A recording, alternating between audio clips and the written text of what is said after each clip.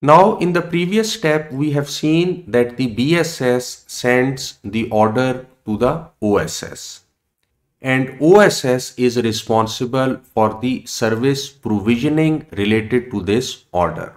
So in order to deliver this service, first OSS needs to check with the network inventory if there are sufficient resources that are available for this service or not. For example, if the same is available for this user or not, or whether there is sufficient capacity in the network in order to activate this service or not. And if it is verified in the network inventory that this service is possible, then the fulfillment of this service is done. That means that this service is activated in the network.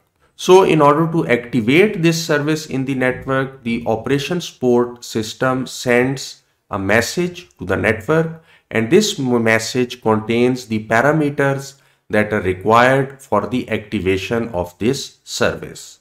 Now, once this service is activated, it is important that this service works flawlessly.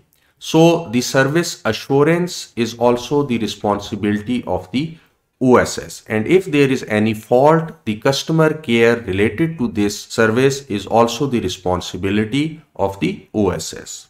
Now, another important aspect of the OSS is the network management, and this network management is done using the network management system. And this network management system, which is also called as the NMS, it is used in order to monitor the network so that the network is working flawlessly, the performance of this network is good, and the service that are being provided by this network, those services are also working properly.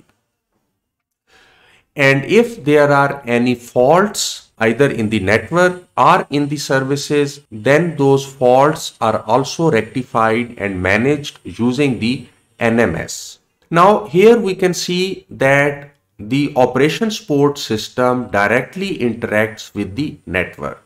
So these activities of the operations port system, we call them as the network facing activities.